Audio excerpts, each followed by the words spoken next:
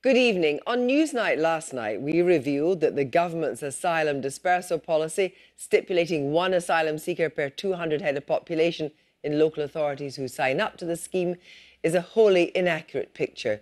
We revealed there were wards in Yorkshire where the ratio was as high as 1 in 68 of the population.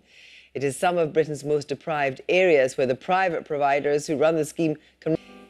Katie Razzle, well, Andy Burnham, the Mayor of Greater Manchester, has been calling for the asylum dispersal scheme to be reformed for some time. He joins me now from his home in Lee. Good evening, Andy Burnham. Thanks very much for joining us tonight. What do you make of the figures that Katie Razzle has obtained for tonight on top of last night's figures?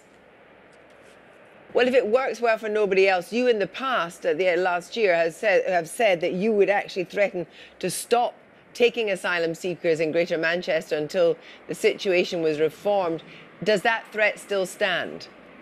If that's all that local authorities have in their area, they shouldn't take asylum seekers then, because you're putting them into areas where there's such deprivation, their lives will be made miserable.